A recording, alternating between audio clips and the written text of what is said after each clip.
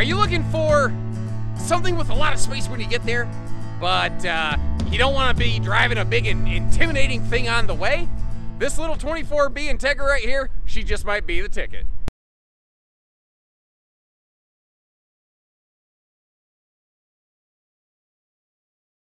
Hey everybody, Josh the RV Nerd with Bish's RV. I realize I'm wearing a Winnebago coat while recording an Entegra.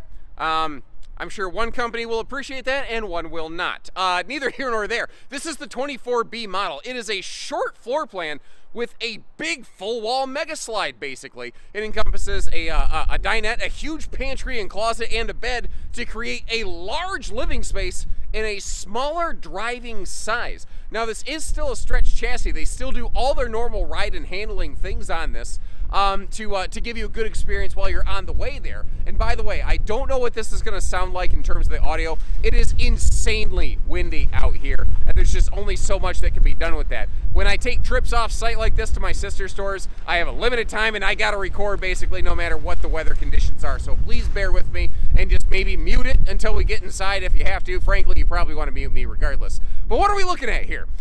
You know, we're carpetless. This has that beautiful farmhouse decor which lightens and brightens it up inside. But if you're not aware, Entegra and GAWR are sister companies. This is very, very similar to, say, like a Red Hawk and a Gray Hawk, but it is not identical to either.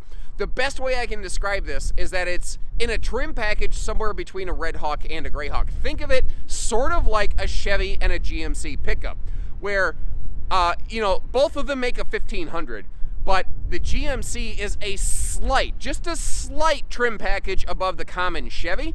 Not that there's anything wrong with that. That's what we're looking at here. They don't make exact identical copies of things. So like, if you want a little simpler, a little less expensive, look at a Red Hawk. You want a little fancier, but you want that smaller floor plan, look at something like this. Kind of cool. Now, one of the things that really just jumps out at me immediately when I step in here is that farmhouse style decor. Because, you know, this is already a smaller coach that I kind of call it like punching above its weight class.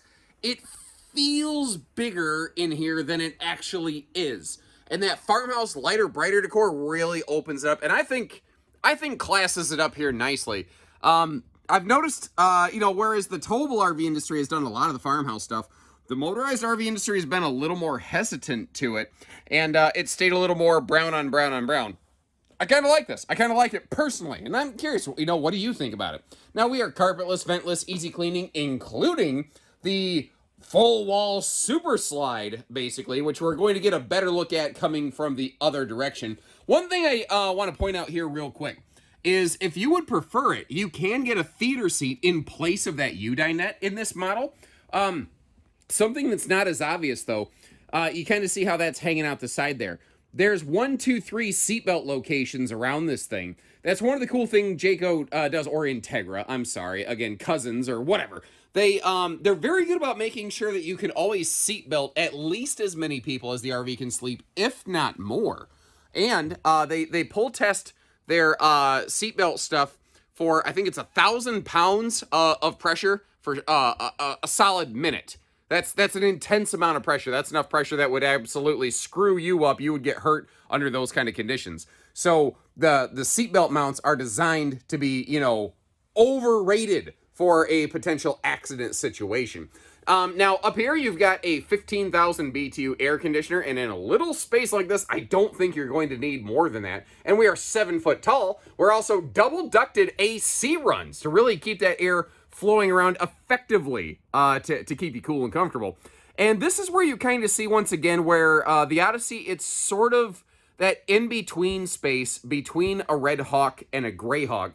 Your Entegra's always having those overhead cab automotive bonded inset windshields. And I want to specify all those words because it's not just a window they slapped in the front of it, because historically those things have had problems. Now, when we go outside, I'm going to show you even more ways that they've done things up here to make sure you don't have like a leak-related issue in this upper space.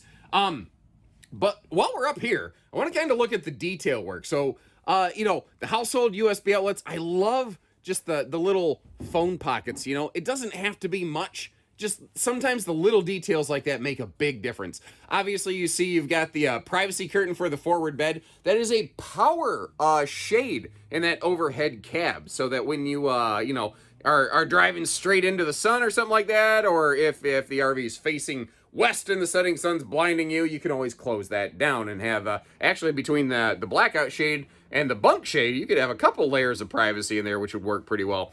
Of course, you see the ladder. You see that bed there. That is 750-pound rated, their forward over cab bed. And you notice, this was actually the first floor plan that this manufacturer created with the spin-around seats in a Class C. Now, they had existed before that. I'm not trying to say they were the creators of it, saying this is the first one they did it. And when we spin around the other direction, I think you'll see why it's really, really useful. Because this model, being smaller overall, regaining this as living space, oh, that's a big deal. But notice, too, again, it's a little industrial looking, but carpetless, easy cleaning, especially up here where you might be getting in and out of gas stations. I like that I can easily scrub that down. Now, this multifunction infotainment system over here, this is awesome. And I'm so glad they're now just integrating with things, you know, like Apple Maps and Android Auto Mode. Because I know that when I drive, I prefer to use my phone's GPS for a couple reasons. And onboard GPS, I swear you have to, like you have to constantly update those things, whereas these update for us, and they do it silently and automatically every time you open up the app. So the thing is, though, your general like navigation app on your phones, not always the best suited for the motorized life. There are a few apps that you can get very specific to that.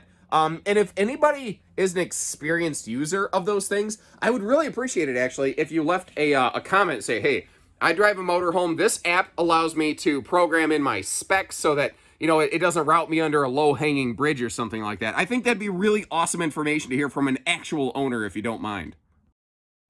So you see that right there? That is, right next to the GM's office.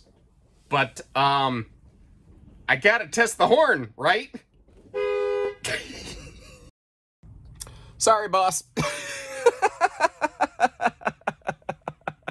Anyway, spinning us around. We're in the driver's seat right now, taking a look over at the passenger seat. The, you know, I try to be fair. The E450 chassis, when you are in the driver's cab area, it is a little bit tight for a bigger person like me to spin themselves around like a record baby. You know, I often find it actually a little easier and more comfortable personally to go out of the driver's cab door and then actually walk around the coach. It's a little bit longer walk, but I got long legs and I just always feel like I'm leg bashing on every single thing.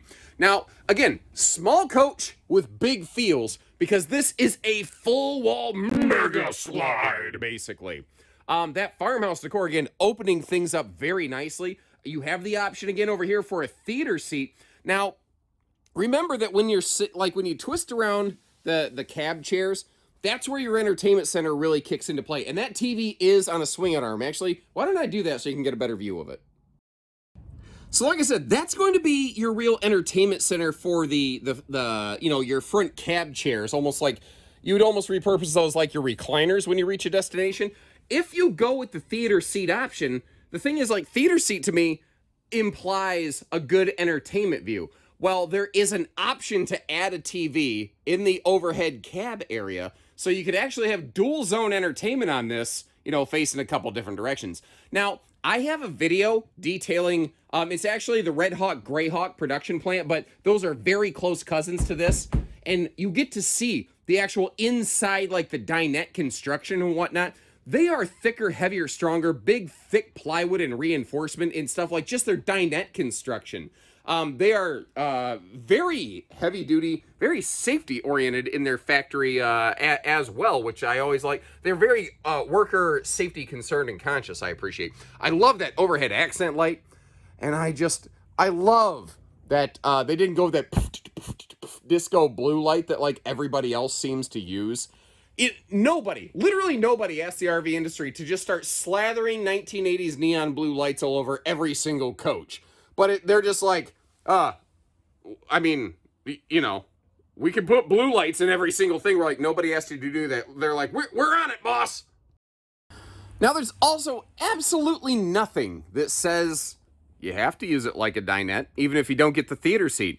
If you just want a little extra living, lounging space, you can just kick the table out of there, toss it up on the overhead bed during the day, get it out of the way. Gas-strutted overhead cabinets, all pocket screw construction, very common within this class. I don't want to belabor that point too much, but I do want you to know what you're getting here. And even though it's kind of one open room, this big chunk of cabinetry here in the middle, I think it really does a lot to help define the exact interchange really between like the living area and the bedroom. I mean, and just, man, some serious storage there. And this is actually one of the things I like. The first time they kind of came out with this floor plan was in sort of like a B+ sort of job. And it felt a little lacking on storage. And in this kind of revised version here that we're seeing in a more traditional Class C, they found extra little spaces, including this entire rear wall closet to go along with some serious mega storage. Just to give you an idea. So this is one of the little cushions, so that when you do spin around the driver's cab seats, you do sit up a little higher. You don't feel like you're sitting on the floor.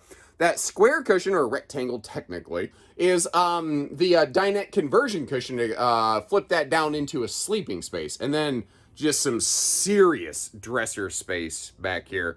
That is one of the things I like about this one. You absolutely drive a small rig and get a lot of stuff when you get there. Now, I have a question for you. I would love some input on this. We're looking at a gas-electric two-way fridge. A pretty decent sized one, given the size of the coach. I think that's fair. But at the time of this filming, they are not offering a 12-volt option. I would be curious to know what you think about that. And sometimes when you start saying 12-volt, solar starts becoming part of the conversation as well.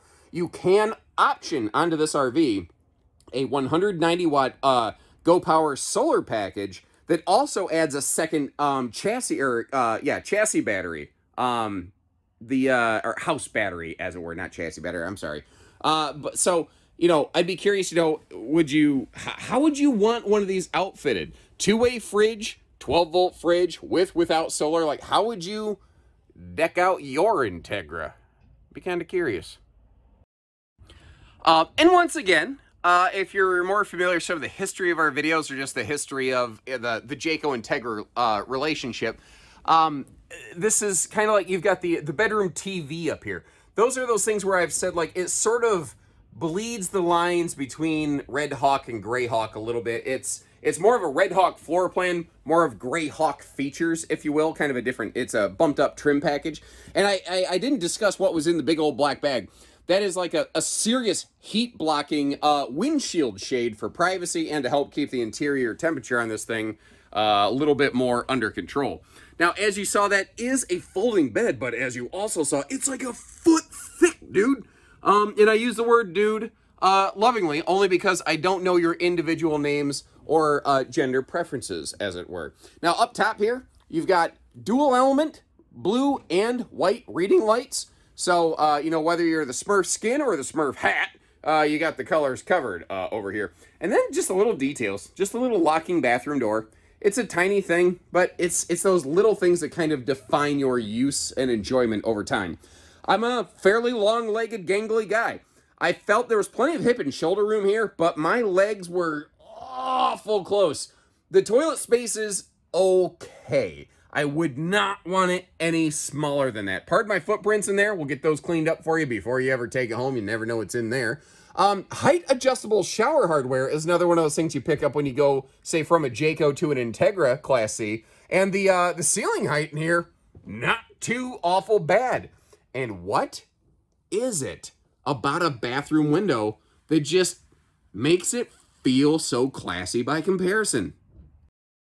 And today's Road Mode Slide Close Break, sponsored by Forest River, because they like to annoy Entegra.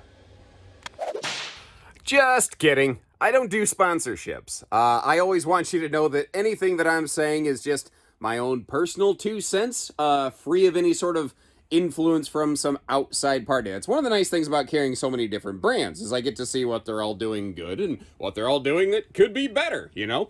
Like I said, thick mattress, but you do lose it in transit, so kind of keep that in mind. And thankfully, the way that it works, you can still finagle your way here into the bathroom for a little, you know, on-the-fly potty stop. Unfortunately, the coach does not have autopilot, so if you are the driver, you will probably need to continue driving or find a place to pull over before relieving yourself. Unless your name is Lloyd Christmas from the movie Dumb and Dumber and you're driving a moped through the, you know, Aspen Mountains.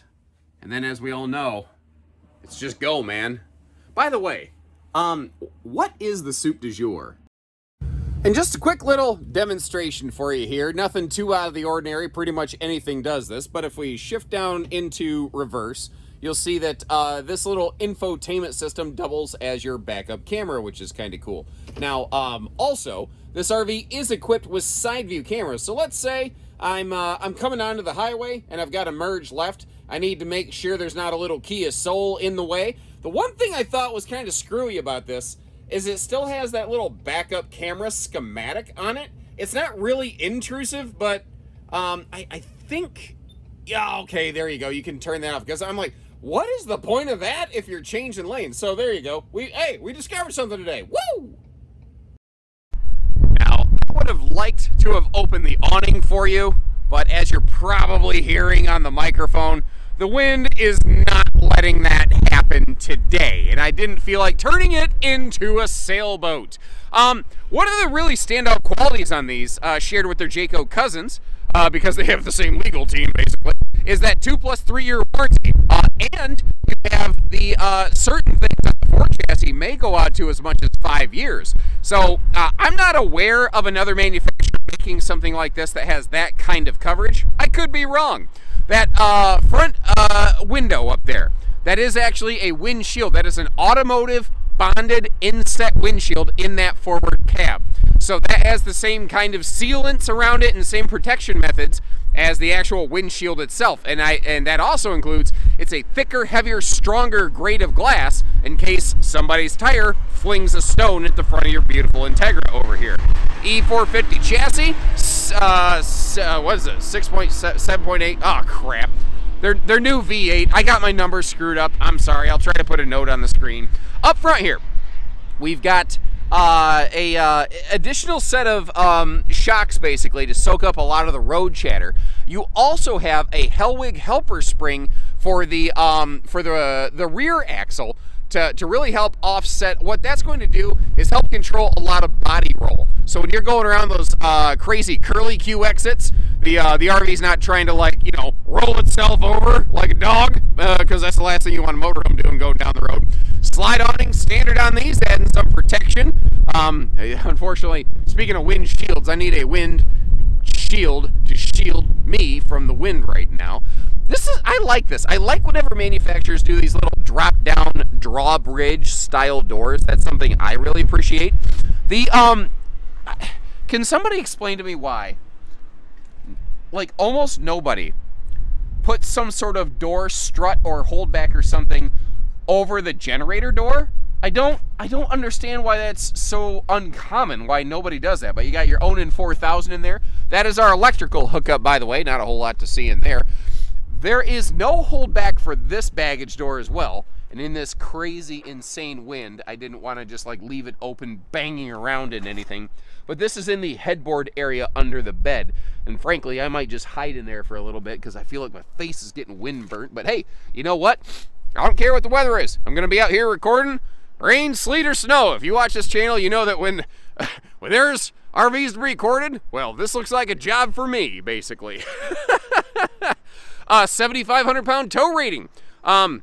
That is becoming a little more common across a couple things out there.